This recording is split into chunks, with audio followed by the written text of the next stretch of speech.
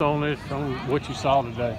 I thought it was competitive. I thought we ran around hard, we battled. I thought we were sloppy on offense. I thought defense came out with a high level of urgency, and you know, which I think probably anytime you play hard, it'll mask some of what any errors you might make. And I thought defense, we played harder than offense. I thought offense did some good things.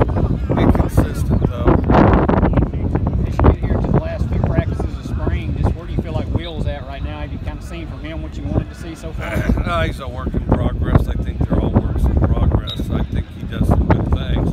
I didn't think this was his best work today, but I think that he has been relatively consistent throughout spring. Coach, obviously you lost Kobe and Marquise on the D-line, but looks like you got a good bit of depth there and talent you're able to roll through there. We have a little bit of depth. We got some speed, and some of these young guys are improving, I think, as we speak. And I did think they did a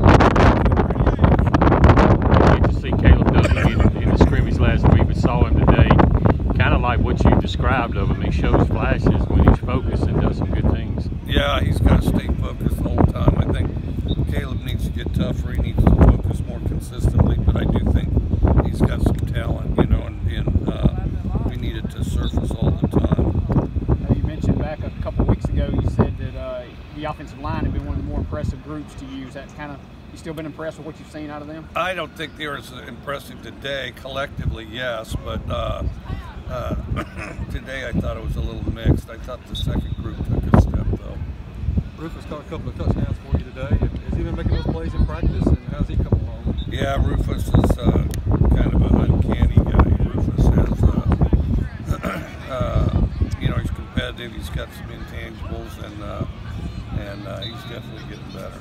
Coach, obviously y'all hit the transfer portal with Jalen Green and Randy Charlton and Mekhi Polk. Those guys seem to make plays each scrimmage. What have you seen for that? Well, I think they've been pretty good, because I think that portal can be hit and miss, and I think, you know, so far I think they've looked pretty good. I know Brandon Ruiz gets all the attention at kicker, but looks like you got some depth behind Brandon. It looks like it. I think it's developing that way. What's kind of been your thoughts just defensively? I know today you had some turnovers. I know Forbes had another good pick. We've seen him do that several times, you know, in the regular season and things. But just overall, defensively, what are your thoughts? I think Forbes is getting better and better, and I think what they did defensively really well today is they ran to the ball. And, you know, that's the thing is, you know, everybody's trying to make, you know, have a perfect execution on a play, which you don't get that very often. But if you run to the ball, you solve a lot of problems.